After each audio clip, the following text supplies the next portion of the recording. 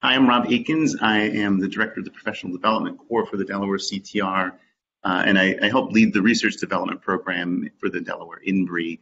And today I'm going to talk about specific aims pages, and in particular about topics or areas that should be covered in specific aims pages. This is a checklist, which I'm sharing with you now, which was digested from a bunch of other information, including some research that was done at Northwestern. I'll show you here. I think over a decade ago now. Rick McGee is the professor there, and the program they have is called the CLIMB program. I forget what the acronym stands for. But they actually went through a rhetorical analysis of specific aims pages and pulled out the common features. For folks that review these things a lot of this makes sense, but it was for this kind of analysis, it was sort of you knew a good page when you saw it, and you wouldn't necessarily be able to put your finger on, well, what is it that's missing from a particular aims page. So you can go look at these. The examples they have are a little bit older, but this analysis still stands. Right, so what we did, myself and a few others, is we took that information plus experience from a number of different reviewers, and it's just called Rob's checklist. And typically I give this out to people who are helping review, and also people who are putting their specific aims pages together. And all it really is, so for reviewers who are helping me kind of judge these specific aims pages and get feedback to people, I just want them to go down and make sure that you can answer these questions. If you're reviewing my aims page, be able to tell me after you read it, what's the big picture? What's the context of what we're trying to do, which feeds into the impact. So one of the, and I am happy to share this is available in many different places. People can go look at the actual analysis, especially if they're into that kind of rhetorical type of data analysis. But I suggest people think about this as they're putting their aims pages together. So the one that has caused some questions, and maybe this has always been the case, and I just didn't occur to me, take you a specific time to explain this, is this one, which is why this PI. So in Rick's original, that idea is actually, in this representation of it anyway, is split into two. So there's always, or not always, but most of the time, there's some statement of the research contribution of the PI or the team that's applying, and that's done in the context of the current application, right? So it's not your research contribution generally, it's your contribution in this area. And then further down, this, which is in this example is much bigger, is the qualifications expressed. But really what that digests down to is you communicating to the reviewer why you can do this.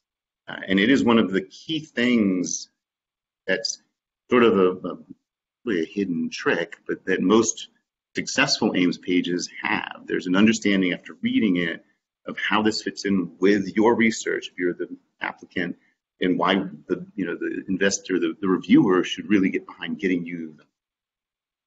So this why this PI is really about that, and making sure that, especially if you're putting together an aims page for the first time, that you include some statement along those lines. Oh shoot, I don't know if I have. Oh, I didn't open it. Hey Aaron, can you, while I'm continuing to talk, can you pull up the ones I emailed to you? So what I did recently was pull examples of specific aims pages from the NIH website. So they give examples of R01 aims pages from successful grants that the PIs had agreed can be posted. And then I took one of mine and I just highlighted the places where this was addressed. And it doesn't have to be long. It can be one sentence. It can be, depending on what you're planning to do, it can be an explanation of the team and how things are going to work, and sort of how your ability to execute this project will be impacted. Did you find it, Aaron? Can you guys see it? I'm sharing my screen. Are you sharing now? Yeah. I got to get on my page. Okay, so what I did, so this is mine. This is one of my specific aims pages. So in this context, and I'm happy to do this if people want to see, kind of highlight it out where each of the different things is represented. They're not always in the order that's on the checklist, I try to always put them in.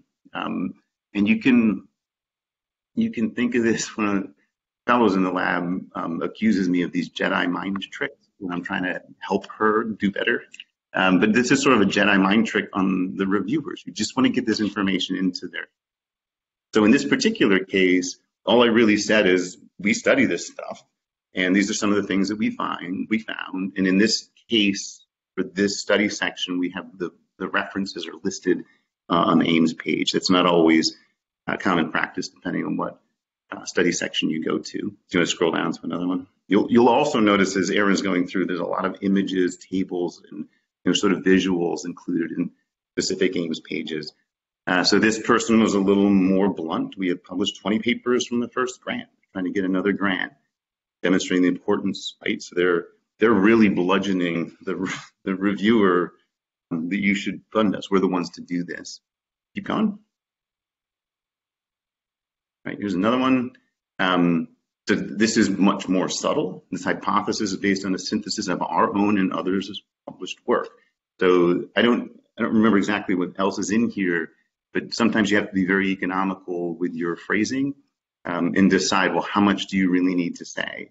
And if you're a junior person, you may want to commit a little bit more space to this, right? We have recently demonstrated.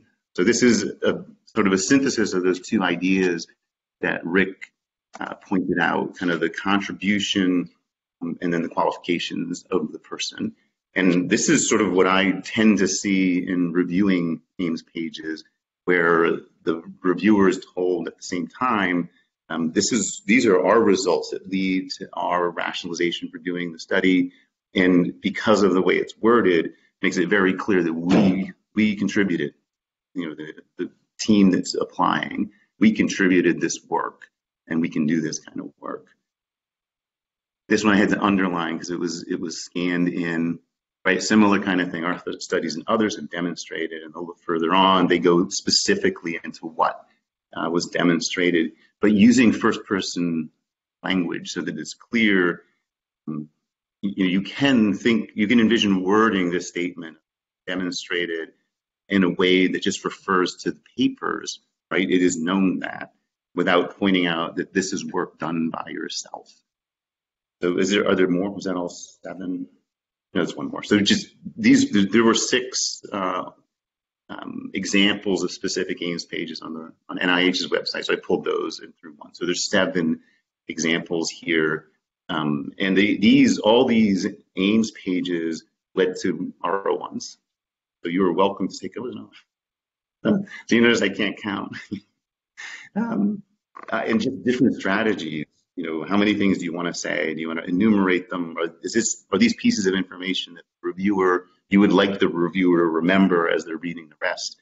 But there's different ways to approach that idea. Why this PI? But it is highly recommended. It's based on sort of an assessment of what makes a really successful specific Ames page. And I don't think the instructions really say, make sure you include this, but it's a good idea to do it. And I think the folks who are doing the NIH Academy, if any of them are on the phone, got the same advice about that. Hey, Heather.